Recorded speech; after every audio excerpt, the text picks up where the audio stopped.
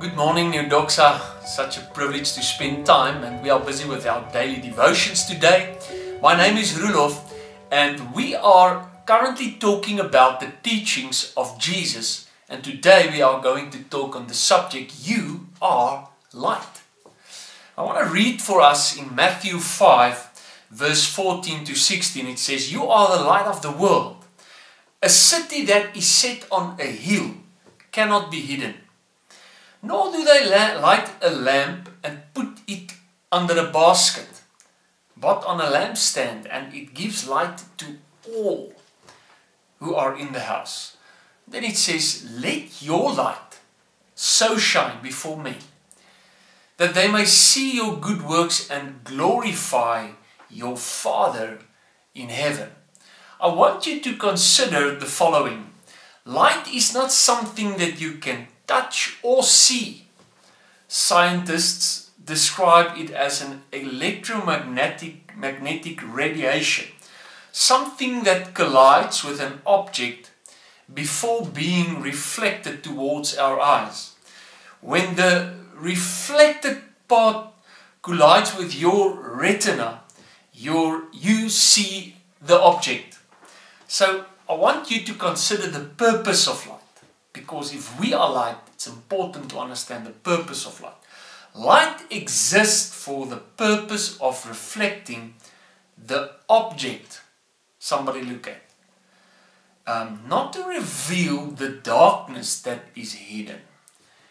Can I ask you, if your life, if you and I are light, what part of this world do we reflect?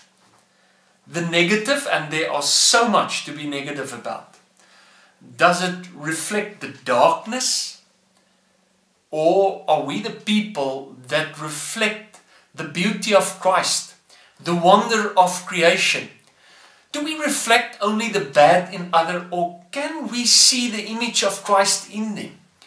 Because if we are the light of the world, the purpose of our life is to reveal beauty. Can I ask you, can we be light if we are negative, critical, constantly complaining about everything? Can we be light? I want to challenge you, each one who listens this morning. Let's be what Jesus said we are, light. Let's reflect the beauty. Let's talk, live, breathe, act in such a way that when people see us, there's hope, there's beauty, there's a smile on their face. May God bless you. Let's pray. Dear Lord Jesus, you said we are light.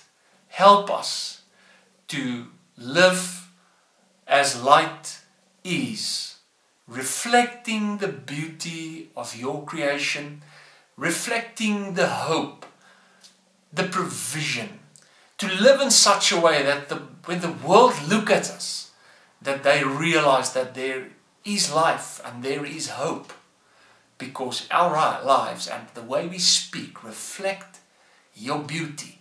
It brings hope and positivity. I pray that in Jesus' name, amen.